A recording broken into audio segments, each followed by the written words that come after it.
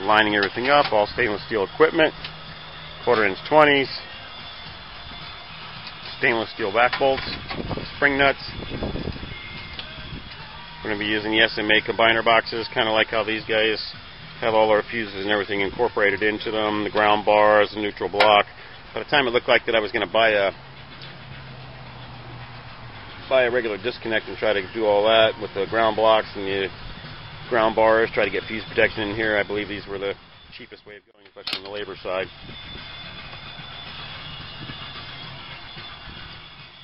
Firing up one bank of modules.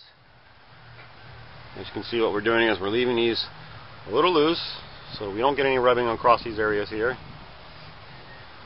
You know, we look to make sure that nothing's hitting the nuts and bolts. Making sure all our connectors are closed and tight. If there was anything wrong with these connectors, we'd see a little gap either on this side or this side where the connectors are coming together. We see nothing here.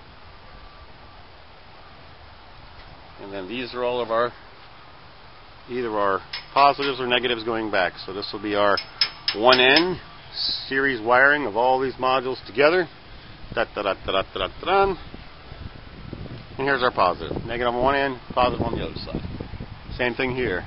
Wired these down, came across, hit our 7, 5, 6, 7, and our positive on this side over here.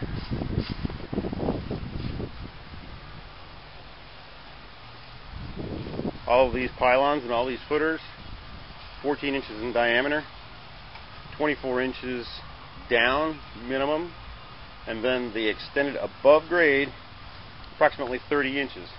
We are in a flood swell area, so where we get hurricanes.